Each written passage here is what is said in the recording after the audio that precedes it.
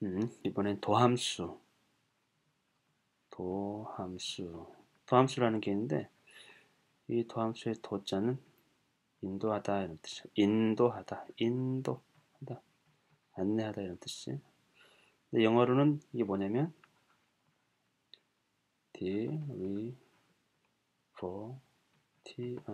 derivative. 이 뜻은 derivative, 이 뜻은 파생물 이런 뜻이야. 한마디로 도함수는 미분으로 인도하는 함수, 또는 원래 함수에서 파생된 거.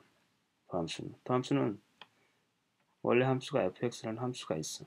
근데 이거는 미분한 함수, 미분으로 인도하는 함수를 우리가 도함수라고, 이 표현은 f'x라고 써. 이렇게 이렇게 위에다가 찍어준 f'x. 이거는 도함수 또는 미분함수, 미분으로 인도하는 함수, 그런 뜻이고, 이렇게 표현한 거를 라그랑주가 처음으로 썼어요. 수학자 라그랑주가. 또는 fx가 원래 또는 y잖아. 그래서 y 프라임, 이것도 함수 y를 미분하라 이런 뜻이고, 이렇게 dy, dx 이렇게 표현한 사람도 있는데, 이거는 라이프니츠가 이런 표현법을 썼거든. 이거는 어떤 값을 y라는 함수가 있는데, 여기 y 또는 fx, 이 함수를 x로 미분하라 이런 뜻이야.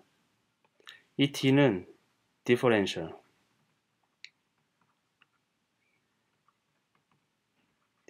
미분이라는 뜻이지. 차별, 미분. 그러니까 x를 미분하라는 뜻이야. 이게 x를 미분할까, 즉 리밋 x의 변화 델타 x지. 델타 x네, 이거 어떻게 리미트 델타 x가 0으로 갈 때,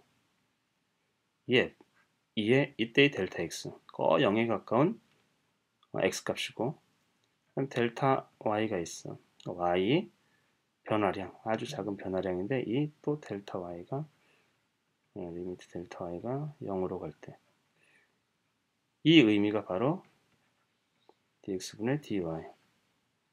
이걸 읽을 때는 dy dx 또는 dx분의 dy 이렇게 읽지. y를 우리가